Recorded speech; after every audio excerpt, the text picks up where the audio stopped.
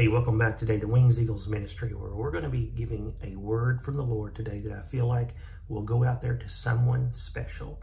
I feel like someone out there needs to hear this, and I hope and pray you heed what I'm saying, because it's a very, very important word, and only you know if it affects you. But one thing the Word of God tells us is that His Word will not return void. In other words, someone out there needs to hear this. But the other day when I was praying, and I usually like to do these type of videos toward the weekend, and it seemed like as I was praying, the Lord laid these words upon my mind. It's a time for recovery. It's a time for recovery. So today, you know your situation with the Lord. And if this fits what we're getting ready to say, if it fits you, I'm going to say this. Heed the call. When God calls you to do something, or says it's time to do something, don't put it off, and don't think, I'll do it later. Because God is calling you for a specific time and to do something at a specific time. Now, it seemed like as I was praying the other day, this came to me that there might be someone out there that is going through something that has separated you from your relationship with God. Maybe it's separated you altogether. Maybe it's caused you to grow cold. Maybe it's caused you to go down a different path. And sometimes you feel like there's no going back. You feel like there's no reason to go back. God won't take you back. Or maybe you are just going along feeling like, you know, God knows what I've done. No one else might not know, but I don't know what to do about it. I don't know what to do because God knows I'm not where I need to be with Him. Okay, here's the word that I want to leave with you today. It's time for recovery. Now, I'm going to show you today something from the Word of God in just a few moments that shows you that you can recover what you've lost. And I'm not talking about necessarily something physically. I'm talking about something spiritually. I'm talking about something emotionally. Maybe you feel like you've been separated from God. Okay, maybe your sin has separated you from God. And you say, wait a minute, I'm born again. Well, that's wonderful. But just because you're born again don't mean something hasn't crept in. Something hasn't separated you from God. Maybe you're doing something that you shouldn't be doing.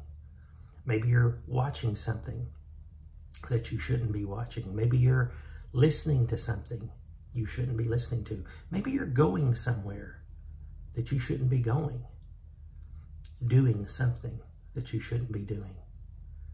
There's a lot of things that can come in between you and Christ. You know, the thing today is you don't have to let it get the best of you. You don't have to let it separate you from God anymore. God said today it's time for recovery. It's time to recover what you once was with God and get back to that state. Get back to that place. Get back to that fellowship with our Lord and Savior and our Creator. You can do it. It's time for recovery for you. I want to share with you a verse out of the book of Psalms, chapter number 51. This is the verse that the Lord laid upon my heart. And this verse concerns David. Most anyone that knows anything about the Word of God, that knows anything about the Bible, knows about David. They've heard about David. Little boy David that went out and slew the giant. Of course, it didn't stop there for David. We can read mighty things that David did, mighty chapters about David and his works. And of course, how he ended up becoming the king of Israel. Okay? But there come a time in David's life where he was needing recovery. He had slipped into a spot to where his fellowship with God was gone. Sin had separated him from God. Okay, sin had. What happened? Well, you can read about it in the Word of God, but basically to just sort of summarize, he fell into lust, and that lust turned into adultery. Adultery turned into deception and lying. Eventually, it turned into murder. All of these things separated David from his standing with God. Okay, Now, David went along just sort of going through the motions. But there reached a time when he realized, I've got to recover. I've got to recover from what I've done. Today, as I said, there might be a lot of things that you've done. Maybe it's something you're doing and you feel like you can't get over. And as I said, it could be something you're watching, something you're listening to, somewhere you're going, something you're participating in that you know is not right. I'm going to tell you something today. I don't care what you have done. If you want forgiveness, God will forgive you. God's the person you need to go to. You don't have to go to anybody else. You don't have to go shout it from the rooftop. Just go to God in prayer and say, Lord, I want to be back to that state that I used to be with you. Lord, I want to recover what I've lost. And that is the fellowship with you, the closeness with you. I want to recover that, Lord. Now, as I said, David had went through a place where he lost that fellowship. And when you think about it, think about lust, adultery, deception, lying. Then you think about murder. These are bad, bad things. It showed David was human, just like each and every one of us are. But when David reached that point where he knew it was time for recovery, in Psalms 51, he prays a prayer. Oh, it's such a wonderful prayer of repentance. Now, this is David. This is a man out of the Word of God that we hold. A lot of people would list him probably in their top 3 or 4 people to read about in the Word of God. But David had a time when he had to recover. Okay, now here's what he said in Psalms 51 and 7. And I'm just going to read one verse, but this verse is very powerful. David said, purge me with hyssop, purge me, and I shall be clean. Wash me, and I shall be whiter than snow. Now, he's not talking about something physically here. He's not talking about physically washing him. He's talking about spiritual. He's talking about forgiveness. And that's what he actually uses the words, how he's sorrowful in the other part of this passage. But I just wanted to share this one verse. But he said, I shall be whiter than snow. Wow, that's powerful. Wash me, I shall be clean, and I shall be whiter than snow. Have you ever looked out on a winter's day and seen the beautiful snow falling and how it's just a glaze of white all around you? Have you ever noticed that maybe out in a field or in your yard or something? Such a pretty white tint. David said, I shall be whiter than snow.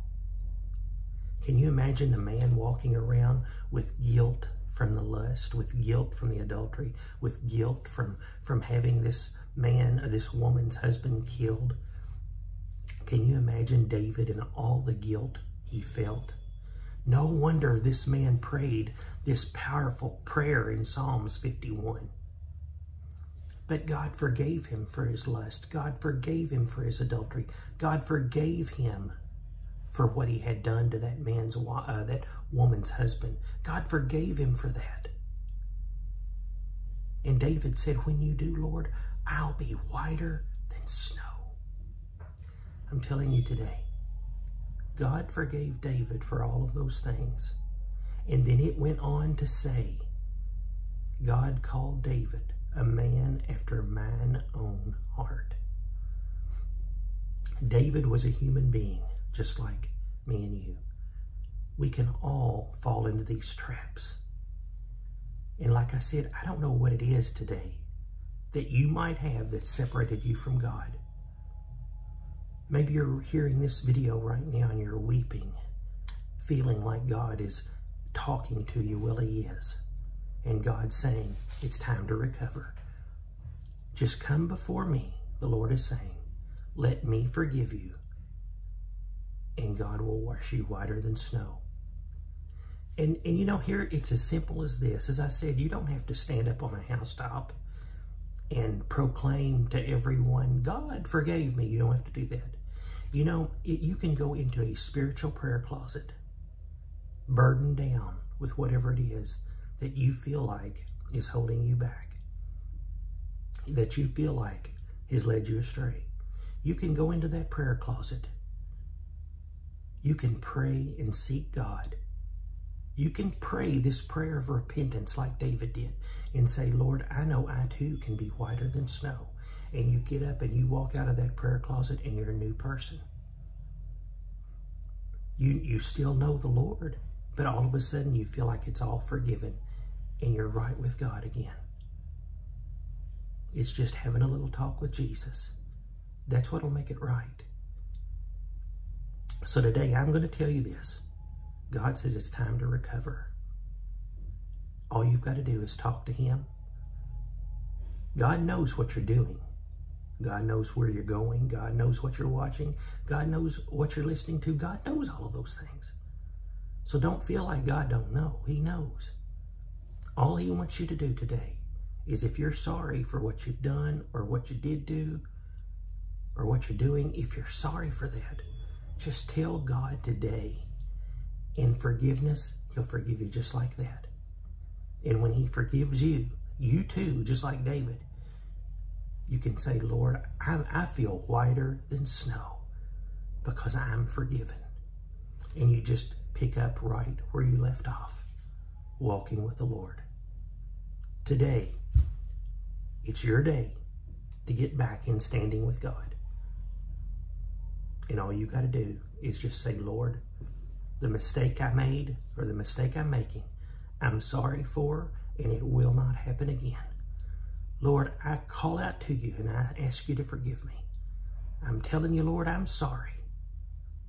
And you know what? God will forgive you right here and right now on the spot. And as soon as He does, you'll be whiter than snow. It'll be gone, never ever to be remembered no more. I hope this video helps you today.